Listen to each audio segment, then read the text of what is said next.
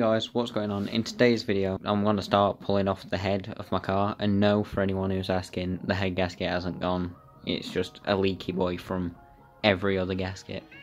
And I'm also possibly changing my water pump, depends if it's fucked or not, and I'm definitely changing my thermostat. The first thing we're going to do is start taking the manifold off and the downpipe, and to do that we need to unbolt them from each other. I also need to fix the downpipe because the decap bit's got a leak. And as I was saying earlier, there's leaks from everywhere. That's from the rocker cover gasket. And then we've also got a leak on the inlet side, I believe, and everything's just leaking everywhere.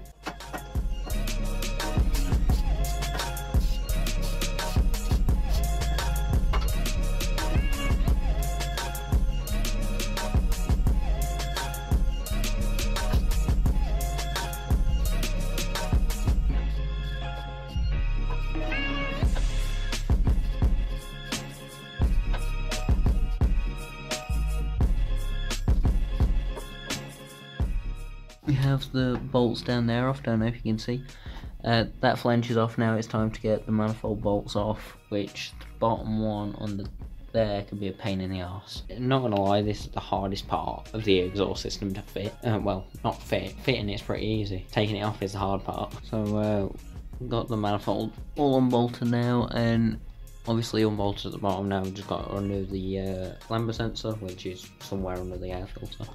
And then it's a case of messing it around coolant lines to actually pull the manifold out, and then getting underneath the car to drop the downpipe.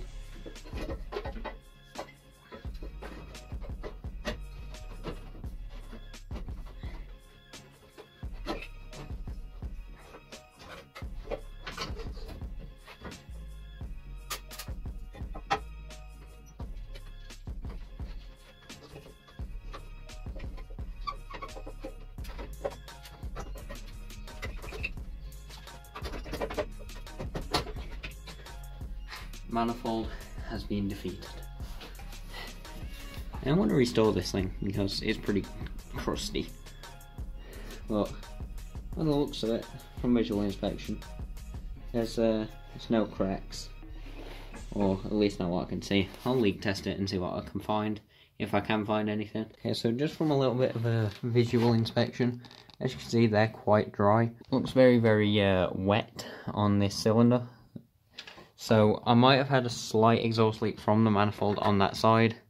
So it does look quite wet and it feels it as well, which gives me a bit of concern. But on that side it's a little bit, on that side it's a lot more.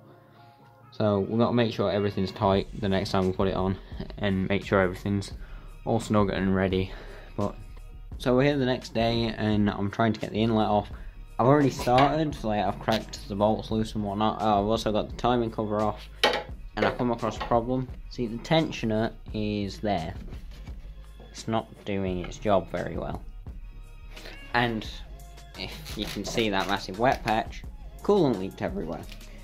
Which also isn't a good thing, but I should have really thought about, you know, catching it in something. I did use a pan to catch the coolant, but it overflowed and went everywhere, so now my garage is covered in coolant.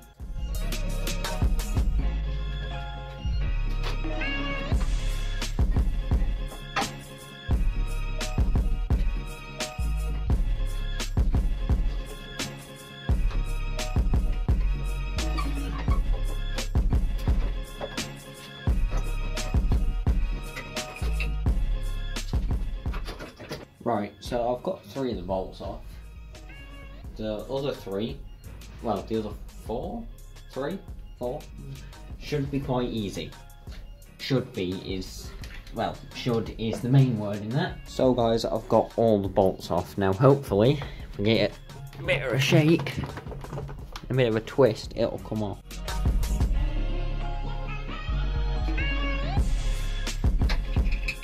I think that angle will do. Right. What's it stuck on? Something's stopping it.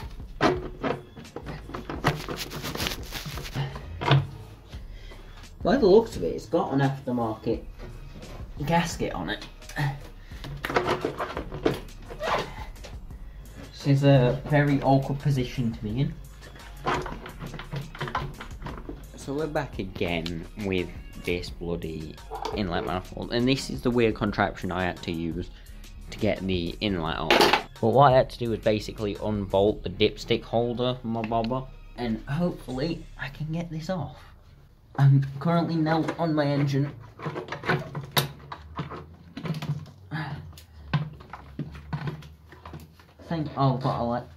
We've got electrics to disconnect. Right, that's not disconnected, but we'll not worry about that for now. Oh, the relief of taking this off. The fuel rails and the injectors are still connected, but we're free-ish. Like, there's still obviously bits what need to come off. Well, I'm not taking the whole inlet off, I'm not taking it off the car, there's no point. It's not like it's a plenum or anything, what I could get painted, so there's no point me taking it off. I've obviously already got injection there in blue. But it's off, that makes it a hell of a lot easier for me. You can see there, you can see where it's been leaking, it's split. It's gone a bit crusty and it's split on the bottom of this injector, and I think the rest are alright. Oh no, this one as well. The first two injectors have got like splits in the seal, which isn't great, but you can see all the fucking coolant on the floor.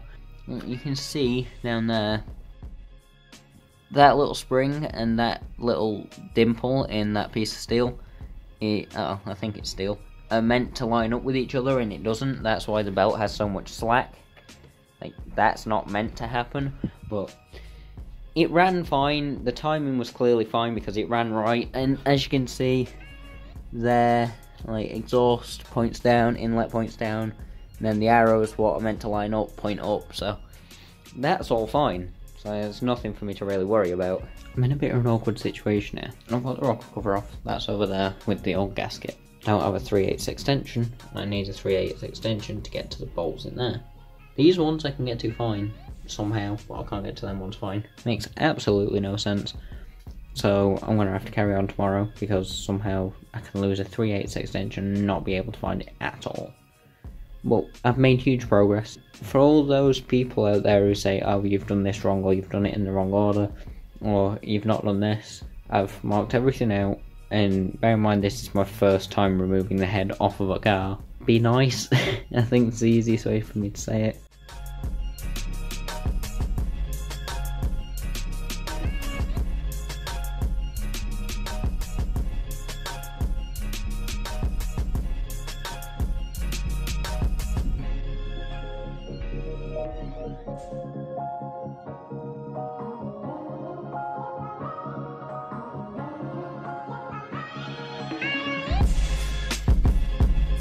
I am a very happy bunny. The head's off. But not just that, if you look, there's the marks from when it's been rebuilt. There's no play in anything. That's made me very happy. Yeah, you can see there. There's marks from where it's been rebuilt, basically. That's made me happy. And that's obviously the head. We had to take the cam wheel off because we couldn't get past it. Because there's a bolt there, what you can't get to without dropping the engine, which makes a lot of sense. But I don't know whether I'll make a video rebuilding the whole thing, but if I do, then I will. If you guys have enjoyed this video, like, comment, subscribe down below with notifications on. I'll see you guys in the next bloody video.